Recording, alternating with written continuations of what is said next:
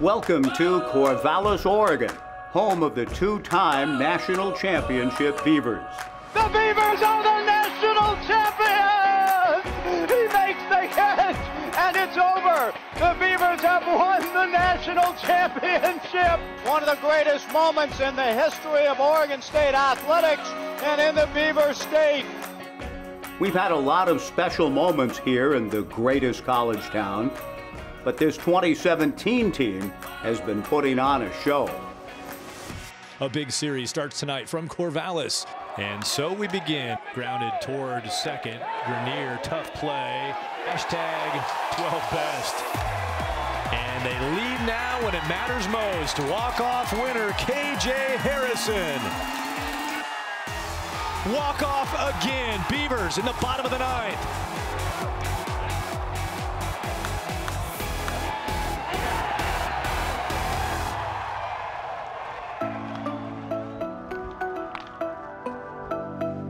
When I became the voice of the Beavers in 1999, my broadcast partner called me up to say, Michael, you're going to the greatest town to raise kids in America. The community loves the Beavers. To Beavers head coach Pat Casey, Corvallis is home. Hey, you guys are together. Run and hit. Run and hit. Oh boy, good first step. I was born and raised here. You know, I was born in McMinnville, which is about an hour from here. So for me to be able to work around my family and people I'm familiar with and in the surroundings that I grew up in is fantastic. Okay, now you give it up. Good. Outstanding. Good. Since taking over the baseball program in 1995, Coach Casey's turned Oregon State into a national powerhouse. Casey's about this team. He's about this program. He's about us as players. I always believe that Pat invests himself in a true vision in players to compete at the highest level. The reality is Oregon State baseball was here long before me and it'll be here long after me. And it's actually about the people that put the uniform on that cross the white lines and compete. Well, let's do this. Let's think about it, and then after practice, if there's a better way to get that in, then we'll do that. We're good? Go to arm care. In 2006, Casey and the Beavers reached the pinnacle of college baseball, winning the program's first national championship. And the next year, they did it again. Strike three call, it's over. And the team that almost did not make the field of 64 has won it back-to-back.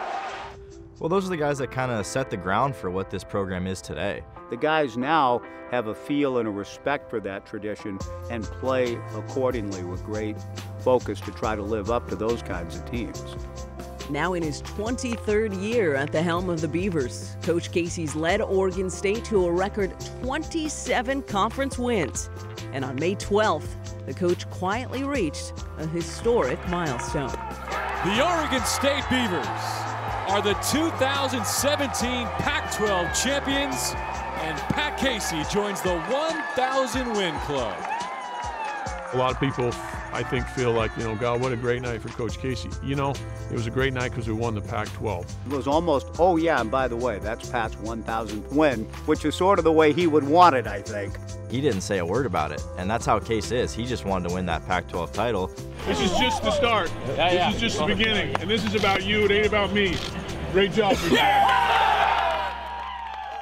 Yeah, it makes you feel good that you were part of that for so long. That doesn't drive me. You know, the next game drives me. That pitch drives me. The next inning drives me.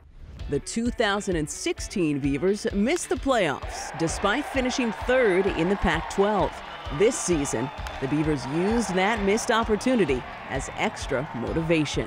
You ask anybody, and the word's gotten out. Something about this chemistry on this team is incredible. It feels like we're number one. It feels like that we've played very well. It feels like you're the best team in the country. Seems to me this team more than ever has followed Coach Casey's example of competing every day in all the right ways. I'm not afraid to talk about things that I think we can accomplish. I'm also well aware that every team in the country has something about Omaha that feels like they can get there, and I think that that's okay for me. If guys want to talk about Omaha and that's a goal, then by gosh, we better show up to work and make Omaha a goal. If we're going to do it, let's do it right.